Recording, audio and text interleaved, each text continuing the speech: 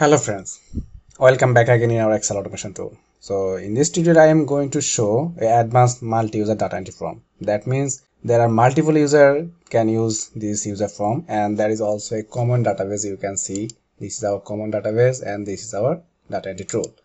So if you see you need to ensure that where is your database. Just I am see there, this is our database path. If you want to show, I am just opening this database. So you can see this is our user and password, and this is also our drop down list, and also this is our data entry. Okay, so I am just opening to our user form, and there you can see this is our database path. This is you can customize and need to confirm. So I need to open this form first, and there is admin and password is 123. After completing the user and the password, you need to click login.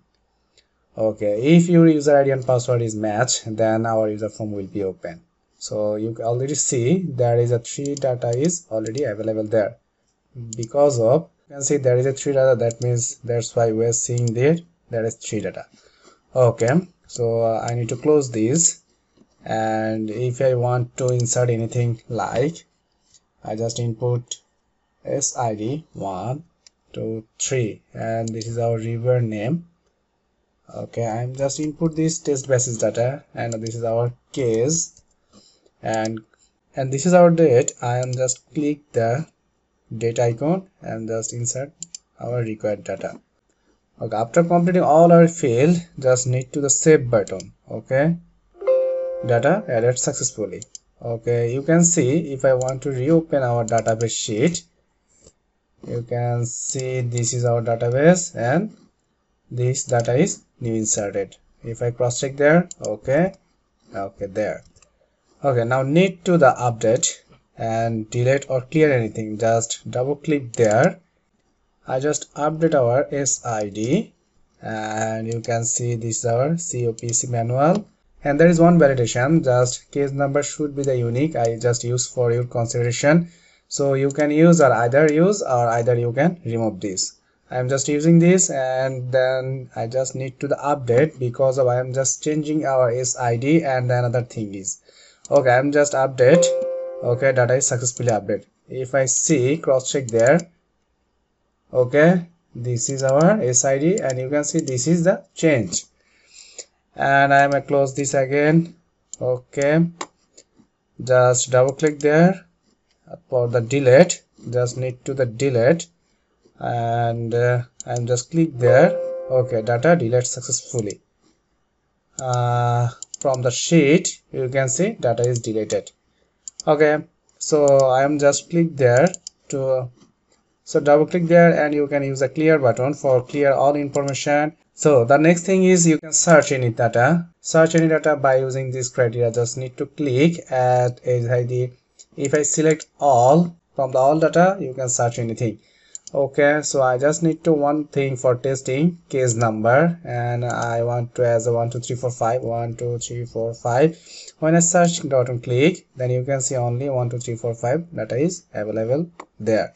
So after searching, all our data will be show there, and you can download the report by this download button. So report is download there. If I want to see,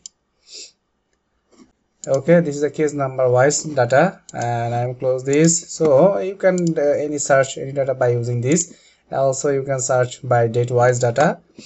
Okay, so this is the refresh button for refresh all the information, and this is also the exit button for exit the workbook. Okay, I'm just close this. Okay, so need to think one thing, that you can change, go to the support sheet, and you can change your required user, and also that is you can see this is the drop down list. So you can, if you change anything there, this will be reflected from our user form, and also this is our list. So if I open this there, okay, you need to make sure this database path, otherwise this is will be the close. So I am just again open the form. Okay, enter this and close this and go to the developer mode, and you can see this is our view code. And the next thing is we are going to make a complete tutorial step by step for beginning to advanced. And this is a form, and this is all the login form. So if you see, this is all our save all data, like this is calendar, and this is also for refresh button, double click, search, and okay, just this is for also for module wise. So all our function is available there. And drop down, from drop down list value set, and this is valid entry. And if you want to see, this is add data entry, that means this is connection with our required database sheet.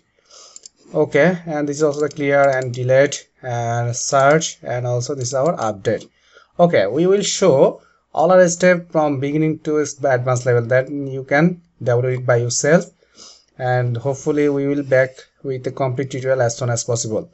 For any kind of customization, we will assist you, so you can contact with us. So as well as you need to know, this is our download platform, and there is lots of tool available there, so you can download it. And there is also available trial version and the practice template, so you can download for your learning purpose. So that's all. Thank you very much. Please subscribe to our channel, and we will see you in the next tutorial.